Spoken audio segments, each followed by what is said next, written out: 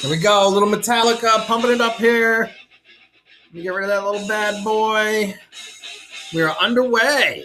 This is Metallica, Master of Puppets.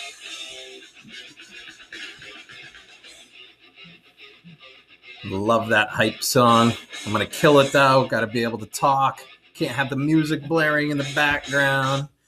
All right. Today, just a quick little mini lesson that you guys can watch. We are kind of getting going with our curriculum. You've done your introducing you sheet, which we'll be talking about in class shortly. And there's a little something behind that introducing you sheet. It's not just the simple ice-breaking activity that it might seem. That introducing you sheet is really going to tie to our bridge lesson to start our year, which is our first unit on the basics of the social sciences. And so here we've got a little slide that you're looking at, the social sciences, and down below are some potential college majors. There's going to be some videos coming up that explains each of those potential college majors within the subdivisions of the social sciences. But I want to focus today on just the title of the slide, social sciences.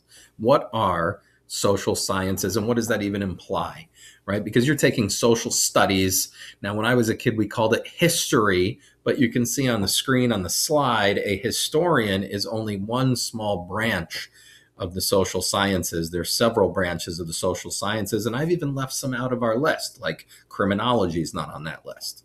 So what are social sciences? This is basically, right, the study of people, more than one person interacting, right? And if you look through that sort of college majors list of all the potential college majors in the social sciences, and as we learn about each one, we'll see that each science sort of takes a hack at looking at human interaction in a different way and human behavior in different ways, right? When you've got more than one human interacting with another and the behaviors that arise from that.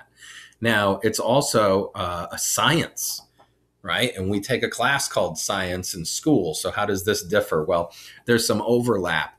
The social sciences also are based on empirical thought and scientific method, just like chemistry, biology, right? Geology, all physics, all these other science classes that you take. We're going to use the same empirical thought processes. Maybe not everything lends itself to an experiment, but everything does lend itself to a hypothesis. And this leads me to my first thought, right? All the time, this is a great disservice to our society. All the time I hear kids say, well, that's my opinion. It can't be wrong. Baloney. All right, let's throw that out right now. Baloney. Your opinion can be wrong because what you're saying is your opinion is actually a hypothesis, right? It's actually just a position statement. And we're going to learn early in this class that when we form a position statement, we've got to be able to back up this alleged fact, this position. We have to be able to back it up with proof. And we need to be able to elaborate on the logic of that proof, right? And show empirically why we believe that to be true. And some positions could be very, very strong, almost approaching a fact, and yet other positions could be very, very weak. And so just because you have an opinion or a position does not mean that it is a good one. All right. And I'll give you lots of examples of this in class.